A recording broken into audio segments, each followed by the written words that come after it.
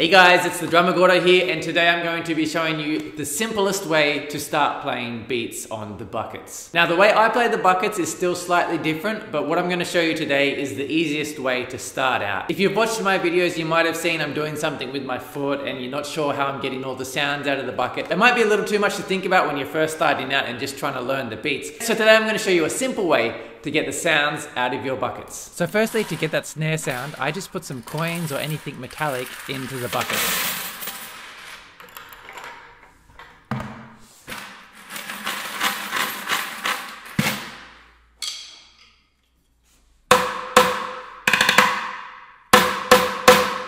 This is how many coins I put in, but to be honest, it'll probably sound better if you put in more coins.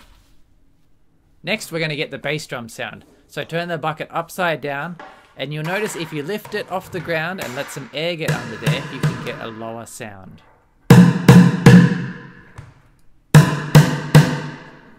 Now, one way to hold your bucket in place so it's always slightly off the ground is to put your foot on the handle and then let the bucket rest on top of your foot.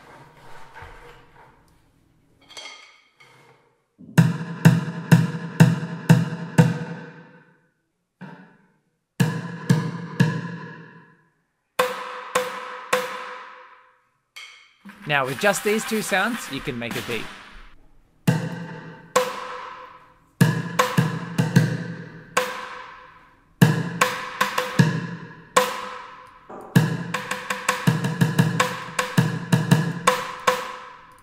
And now to add a third sound to this. This is kind of like the hi-hat sound.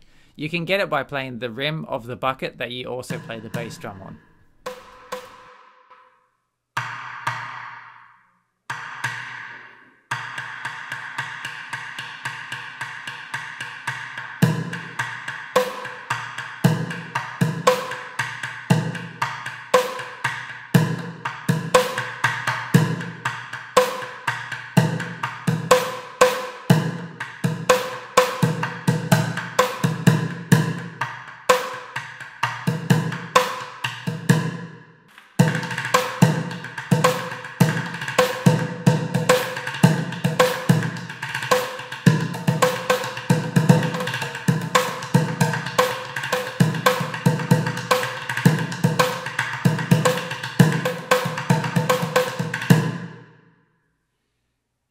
And remember to try using the buckets in different variations, so you can put the coins in the other bucket, see how that sounds as a snare.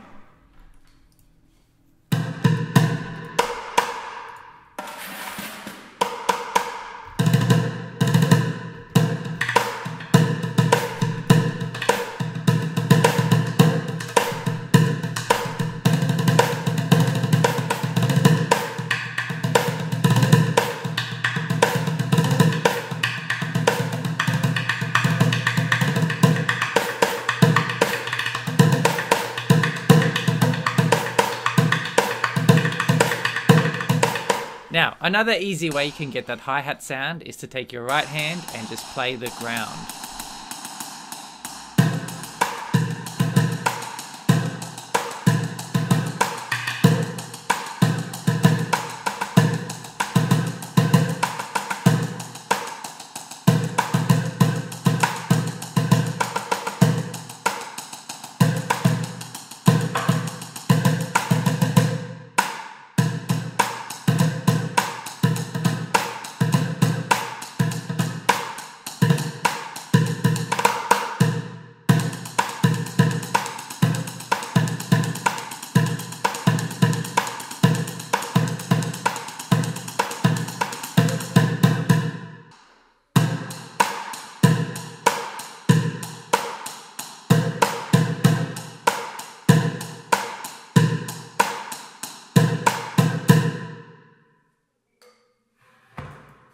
Now, an even simpler way to get that bass drum sound out of the buckets without even using your foot is to just rest it at an angle on something and get some tape and tape it there.